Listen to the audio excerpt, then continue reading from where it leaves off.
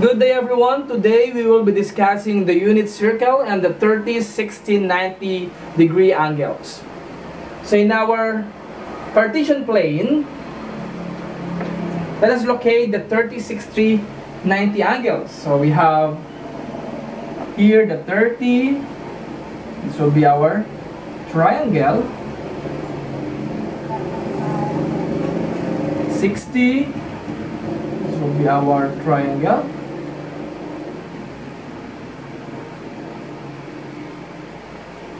okay. Next we have 90, 120, 150, 180 here.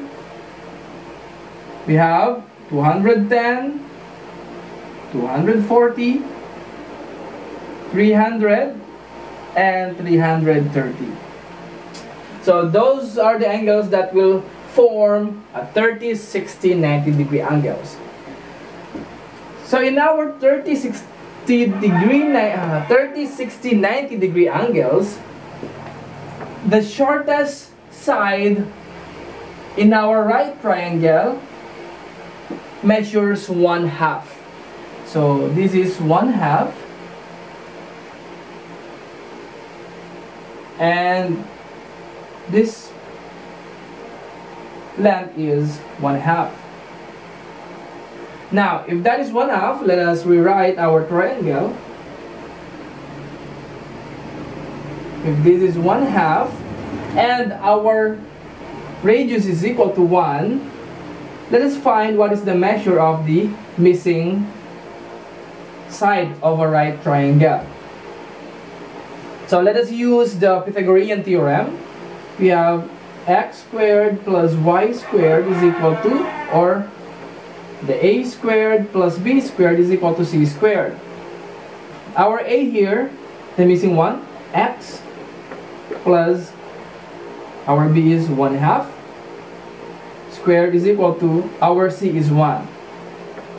So we have x squared is equal plus 1 square, 1 over 2 square, 4 is equal to 1 square, that is 1.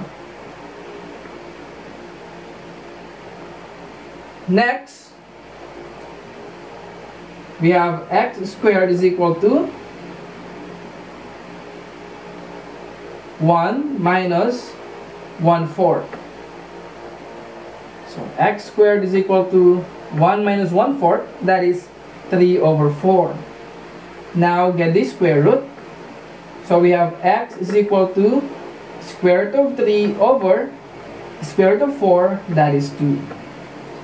Okay, so we have now the value of x, square root of 3 over 2. That means the length of this side is square root of 3 over 2. Now, to get the coordinate here for the 30, we have positive square root of 3 over 2, and for y, we have 1/2. And for 60, notice that our x has the shortest side, so that is 1/2.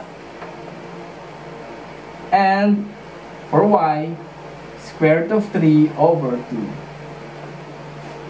And now we have 120. Our x is quadrant 2, we have negative 1/2, then square root of 3 over 2. And for 150, we have negative square root of 3 over 2 and positive 1/2. For 210, x is negative square root of 3 over 2. Since this is located in quadrant 3, both are negative. 240, we have negative 1/2, then negative square root of 3 over 2.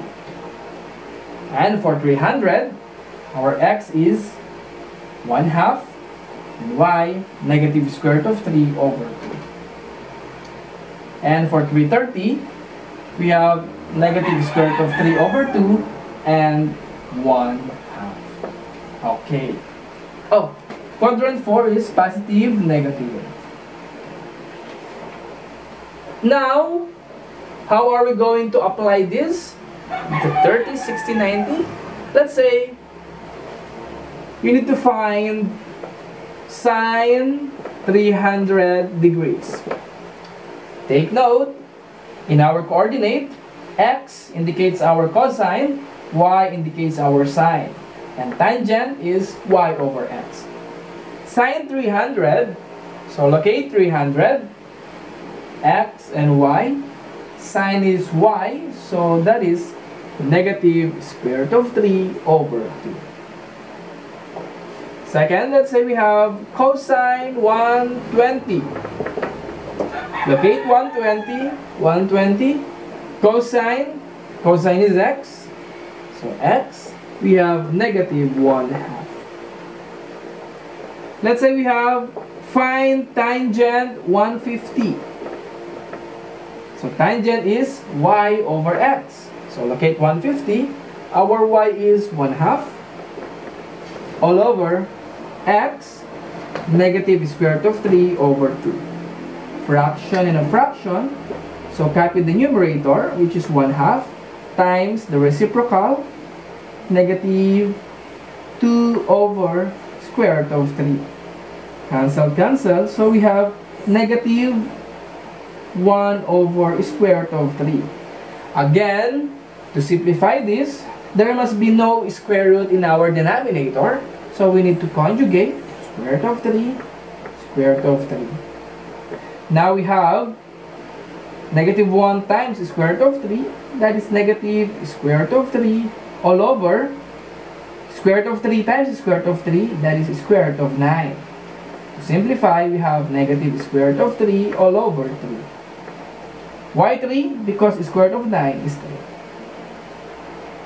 So we are done in the unit circle and the 30, 60, 90 degree angles. So it's part 3. We have the quadrilateral angle, 45, 45, 90, and the 30, 60, 90 degree angles. Thank you for watching Senior Pablo TV. Your assignment, you need to verify whether the following answers have the same or the same if you're going to insert in your calculator.